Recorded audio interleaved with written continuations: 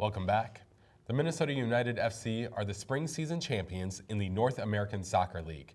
The team plays their home games at the National Sports Center in Blaine, and this week was recognized for just how far they have come since being rebranded as the United just 18 months ago.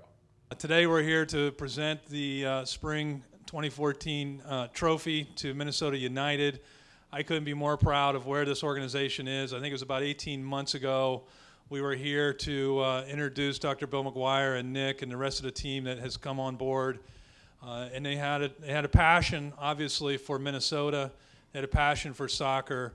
And I commend them in all the work and the effort they've put in to develop this organization on the field, in the technical areas, and off the field on the business side. This organization has become a leader in our league. Head coach Manny Lagos believes that the team had been building to this moment for more than a year.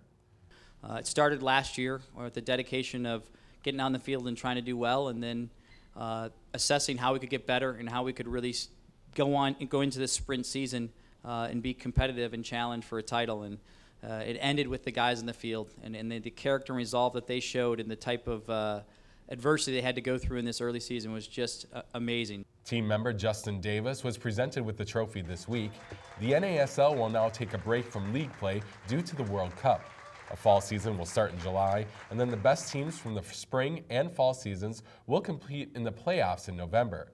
Team president Nick Rogers sees a great summer ahead for soccer fans in Minnesota.